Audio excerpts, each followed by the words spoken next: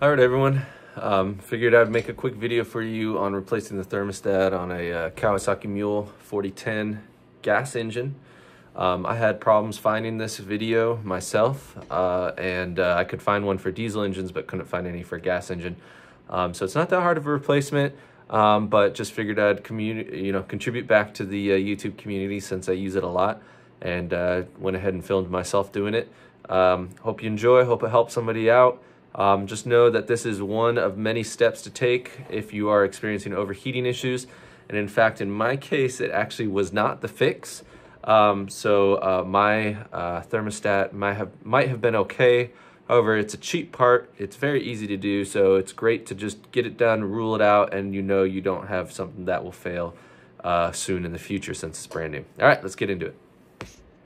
All right, so on a Mule 4010, this is a gas engine. The thermostat, and I'm on the passenger side, the thermostat is right underneath this coolant hose. Let's see, I'll get some better light. It's right in here. All right, so there are two bolts to take off to get to it. One down here. There's one down there. Sorry for the bad camera work. One down there. And one right there. So what you'll need to do is remove this coolant hose. And you probably will have coolant spill out. However, on mine, there was no coolant, just air, which is indicative of another problem that I've got airlock happening. So that's also something that I've got to work out. And that's what this bleeder cap here is for, to get rid of. So once I finish this repair, I'm gonna run it, and I'm gonna be bleeding the air out with this cap. But all you have to do is undo this hose clamp here, which I already did. Pull this off. When you do that, I have a catch pan. I had it ready to go, assuming that coolant would leak out, but I got none. I also use absorbent pads just to help with the splash, keep it clean. But again, there's one bolt, and the second one is right down there. 10 millimeter, and you can see the coolant down in there. And it's just gonna pop right off. The new one should have a gasket if you get a good kit. This is the kit that I got. I believe I ordered it. Oh, it'll show right here. atvworks.com, but I believe it came off of Amazon. It came with the thermostat itself and a gasket, which is a nice little all-in-one package. And if you're looking on Amazon, that's the part number for it, X003TSMUIV. At least that's for this box. All right. So now I'm gonna get in there, take the thermostat out, and switch it over real quick.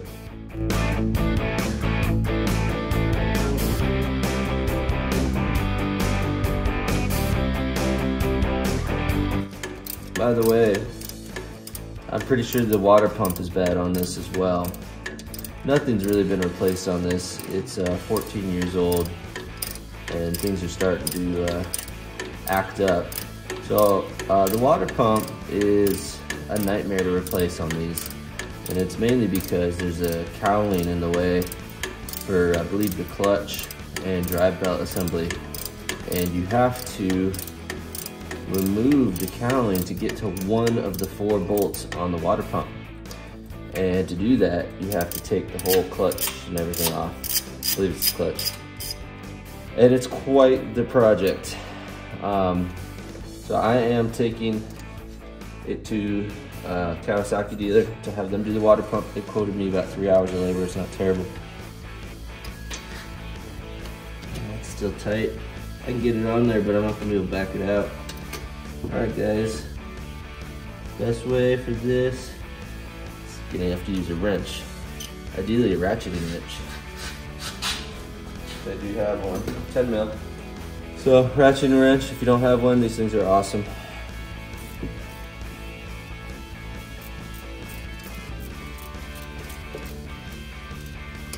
I actually just got something.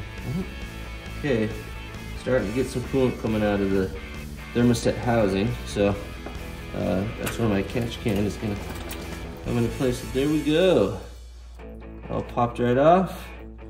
Bunch of coolant came out. Now when you do this, you're gonna need to keep your coolant filled up afterwards. You're gonna run it, bleed it. There's plenty of stuff online about bleeding everything. But you're gonna need to keep topping off your tank. All right, so that's the housing. That's the old thermostat. The gasket is still on there. There it is, taken off. All right, let's see, we get in there. All right, so much for my absorbent pads. They're doing a little bit. So that's gonna need to be all cleaned up. And same thing. And here, there's actually not much of a gasket left. Oh, there we go. All right, this is still the old thermostat, but one thing that I wanted to mention is the orientation of this thermostat when you put it back in. There's this little piece here that looks like it's almost like some kind of little bleeder or bypass or relief vent or something. And so that got me thinking, oh, well, shoot, darn, should I have paid attention to the orientation of the thermostat when I pulled it out of there? And the way this came out, this little relief vent or bleeder, if you will, was at the top, the 12 o'clock position. So I'm going to do the same thing with the new one. All right, so the gasket's baked on there pretty good. It's a pain in the butt to get off. So a couple tips.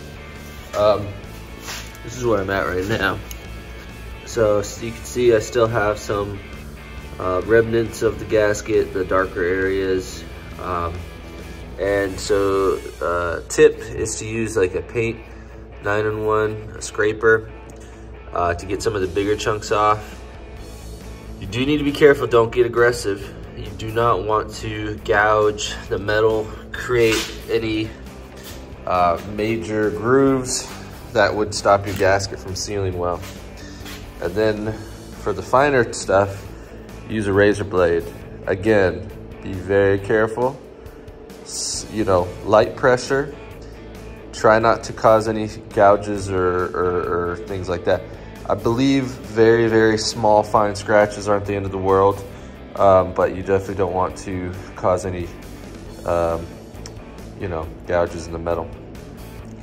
And if you do damage the metal, then you'll probably need to put some kind of gasket sealer or gasket maker along with your gasket to keep it from leaking. All right, guys, here's my finished product. It's not perfect, but it's pretty darn close. And it's nice and clean, nice and smooth. There's a little bit of gunk still at the bottom. I just couldn't get it off without damaging it. Luckily, the removable housing is easier to clean. However, I had some stains on mine that will not get off. And a little trick you can do is even use a little brake cleaner on it. Still would not come off. So, you know, that's very smooth. There's no uneven surfaces. It's just stained, just like the outside here is kind of stained. So at this point, I'm just gonna roll with it. I think it'll make a nice tight seal. And don't be afraid to wash this in water, this part, especially if you get a bunch of little gunk in there. You don't want that in your cooling system. So rinse this out with water. It's fine to have a little bit of water in it. You can put water in your cooling system. All right, so we're gonna put the thermostat in, and we'll put this gasket on.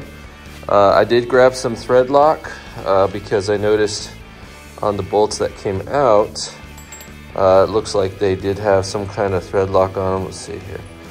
Yep. And let's see if I can get it to focus. It's pretty deteriorated, so I'm gonna put a little extra. I'm using blue removable. Doesn't need to be anything insane. All right, guys, if you got the same kit I did, it has a rubber gasket on it. That is not correct.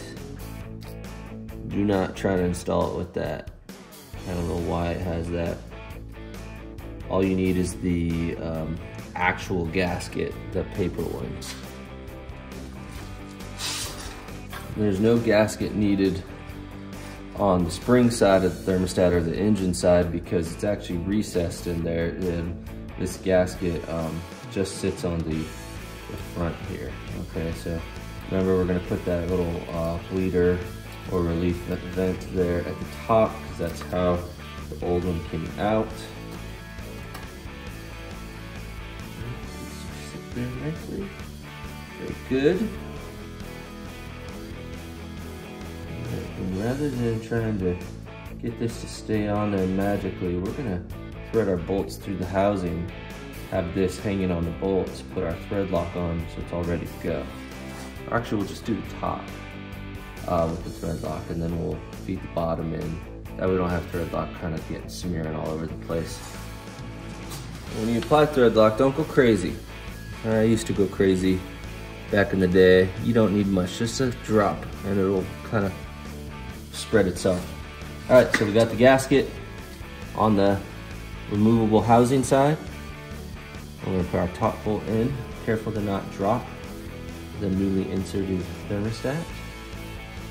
It is just sitting in there, nothing holding it in there, so I don't wanna drop it and damage it.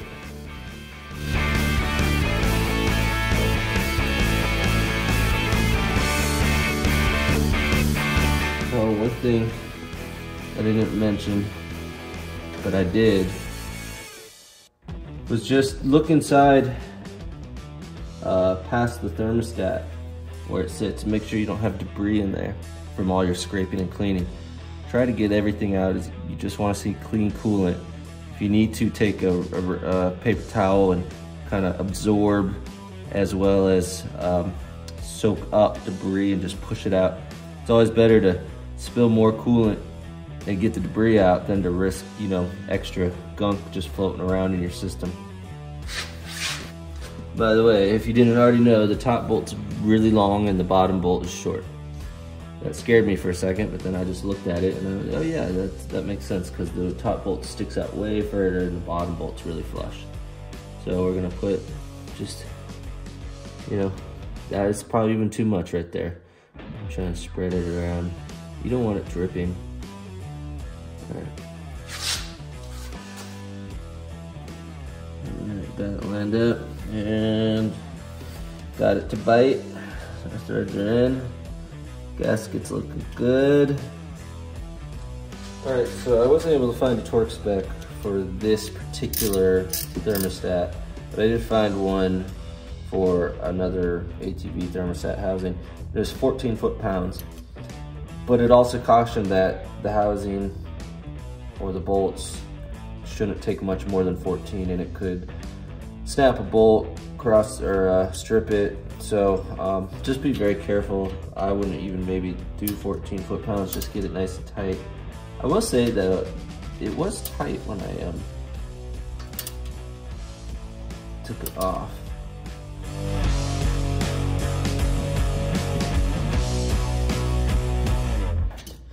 By the way, I saw, it's called a jiggle valve. A little metal piece that can jiggle at the top, and it does go to the top of the thermostat, so we were correct. Okay, so my housing's bolted back on, nice and snug, and basically all we need to do is reconnect this hose and start bleeding the air out. All right, also make sure you keep this tank full, and unfortunately I did not. It drained below the tube down there, so I probably got more air in the system. I'm gonna fill it up now with coolant, and then when I run it up on an incline, I will bleed it and try to get all the air out. All right, guys. I was bleeding the air out and see all that steam coming out of my bleeder vent. That confirms my suspicion, which is that my water pump is bad, which is right there. Oh, sorry, let me adjust the camera. Right there. That big hose, careful. This pipe is very hot, it's part of your exhaust. Do not touch that. But this hose, right here, is your return, I believe. And if that's hot, which after you run it and it gets up to temperature and the overheating light comes on, the fan comes on, if that's really hot and then you feel this hose, particularly not necessarily here because the steam is going to heat that up, but down here, this is your return line. If this is ice cold, that means the pump is not circulating. Now, it could be a bad water pump, or it could be a bad belt in your clutch drive assembly, because that is responsible for turning the water pump. I'm gonna replace the water pump and the belt at the dealer because that is a nightmare I do not want to get into. All right, best of luck, guys.